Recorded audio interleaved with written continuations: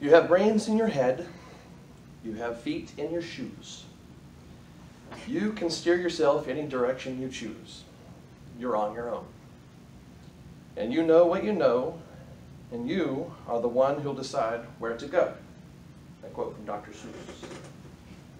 Today I'm going to talk to you about the problem and solution of what shoes should I wear. My name is Michael Breed, and I'm 50 years old, and I have a number of shoes in my closet.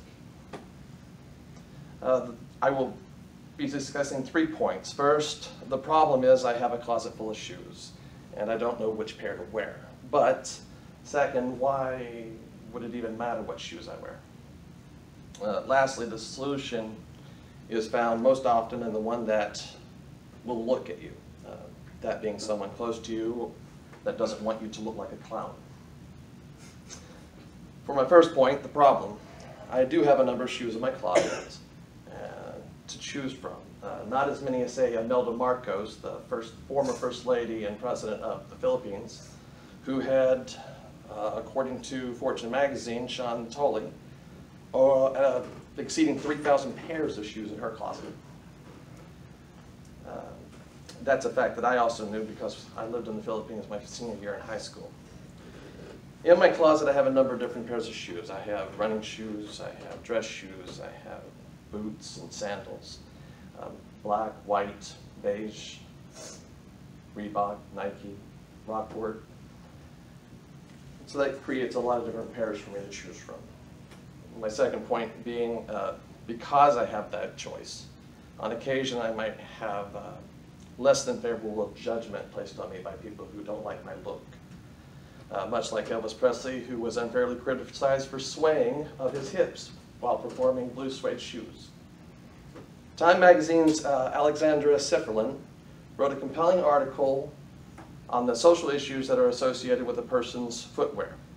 In a controlled group of similar but diverse participants, people were shown pictures and with a high success rate were able to determine age, gender, and income based on their shoes. In other words, people notice who and or what you are by what you wear down there. Those factors, as well as other social considerations, contribute to the embarrassment of certain friends, family, and your significant other when you choose to wear an unsatisfactory pair of draperies on your feet. The solution isn't always clear, but there are a few things that you can do. Tom Banham of FashionBeans.com has a compilation of shoes, colors, styles that are right for men and recommendations on how to wear them. It's a good, solid, basic strategy to go by if you're looking to read an article that's about 10 blocks long.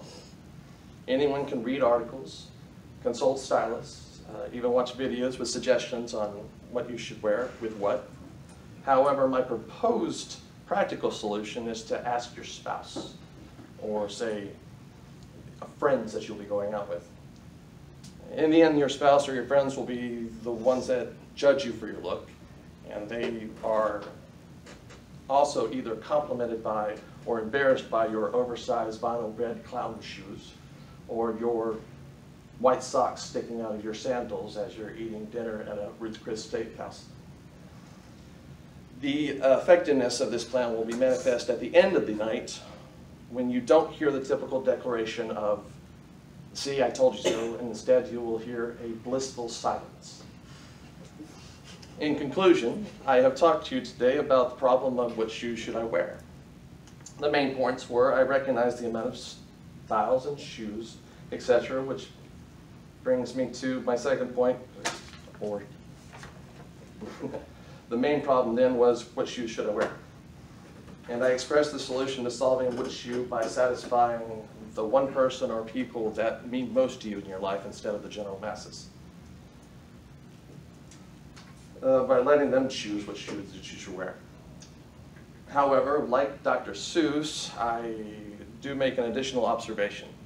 Given your boss might dislike your shoes, and even though your friends and your spouse may have the best input as to what you should wear, there is always the right to veto because you are the one that will decide where to go.